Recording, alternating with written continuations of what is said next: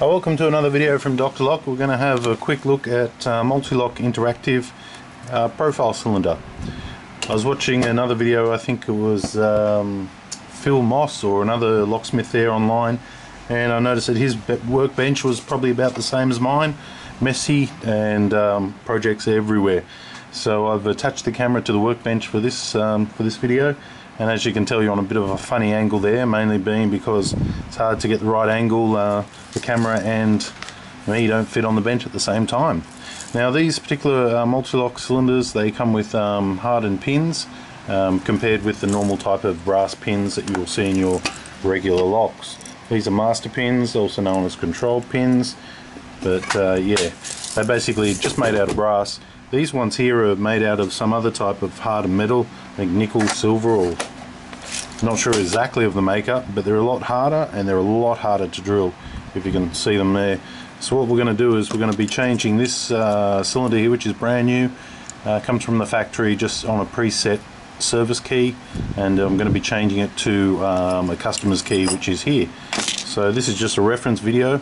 So I'm going to use my special key here, and I'm just going to pull this lock apart by putting it in, and I'm going to use this tool here. Other people have different names. I think it's called a yoke tool, or in Australia we just call it basically a profile cylinder tool.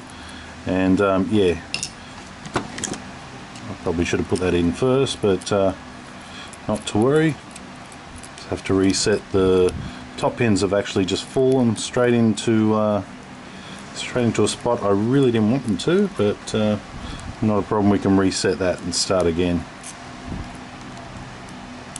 Let's get this pick up the side and push down all those top pins that have fallen into our side where the key is no longer. Okay, so there we have it. I've turned it round. I'm going to put this tool in now, flip it around here, turn it on the right angle, because if you pull it out on the wrong angle, everything goes everywhere. I mean, I prefer this over other systems like Bilock and Assa Abloy, the Abloy Dislock Pro and all. It's just so much easier to work with. So first of all, I'm tapping out little ball bearing which is on the side, and I've got a tip stop at the back which simply goes straight in the back there to line the key up with.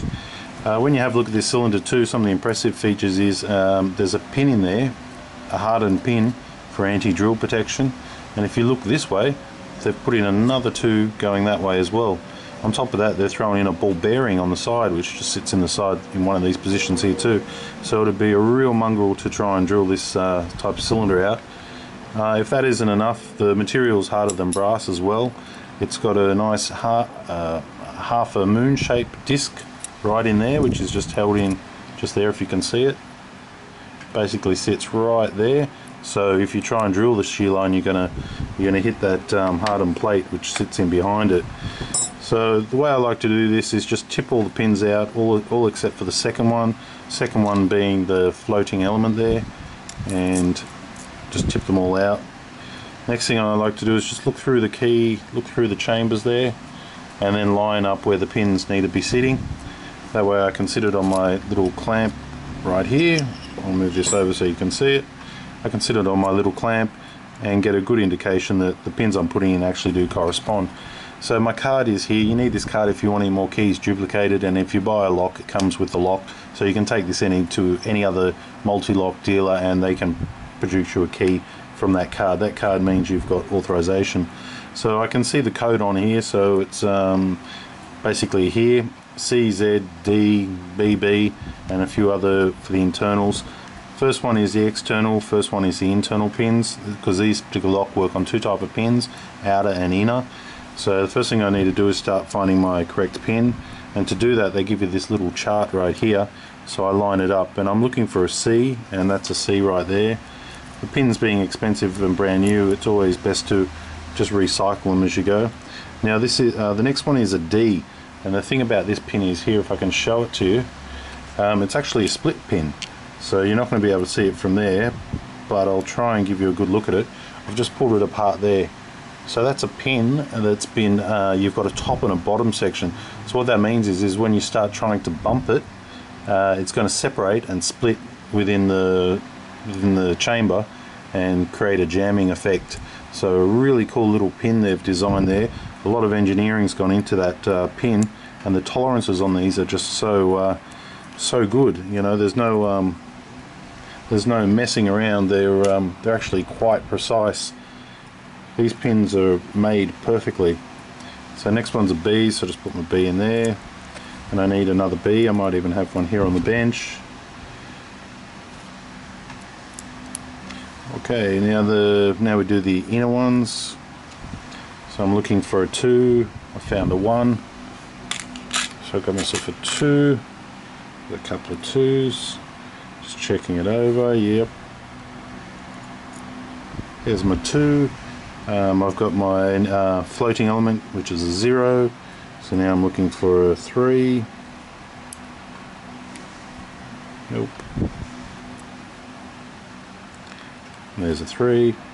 By doing it this way, I can see that the key's actually going to work.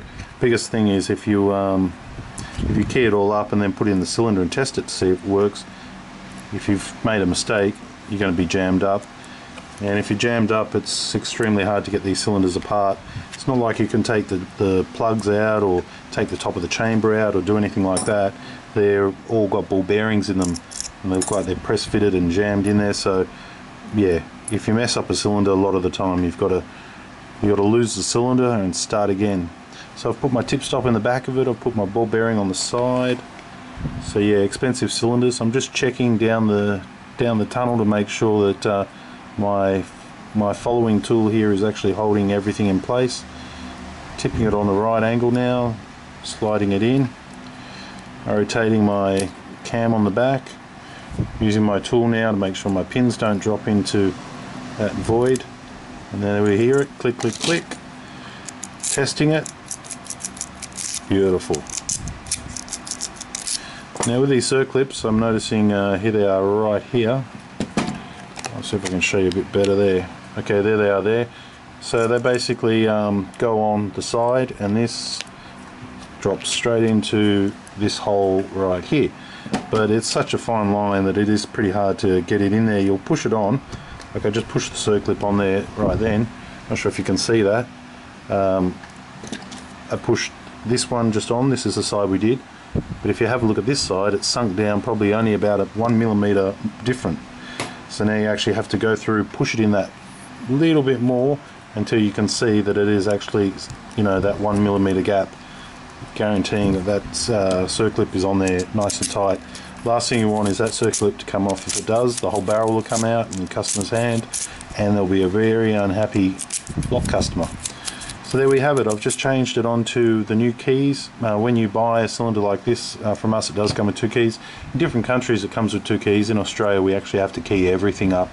So nothing comes key like or key to differ. Everything's keyed up to suit.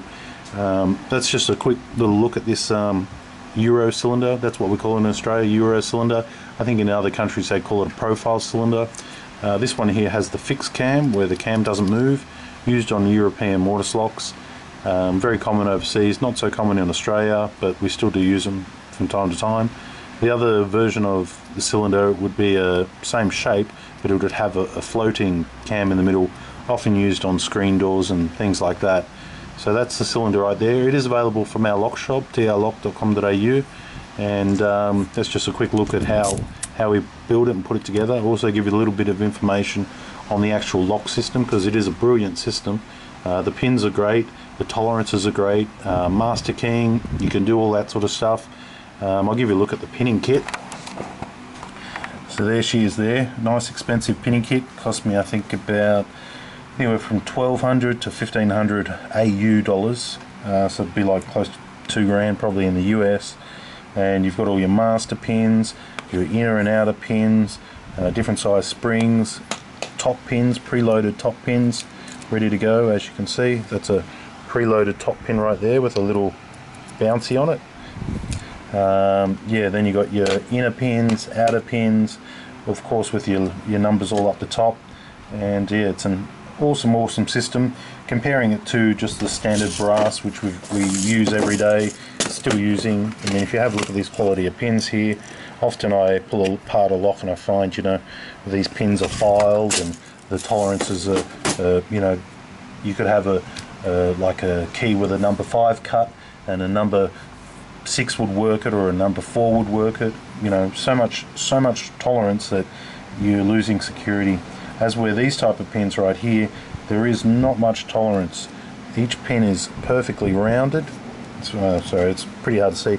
Each pin is actually nicely rounded on the top. Each pin is, you know, exactly where it needs to be. So very impressive system, and it's available from drlock.com.au, and that's our little video on how to key up a profile cylinder, a Mul-T-Lock. Thanks for watching.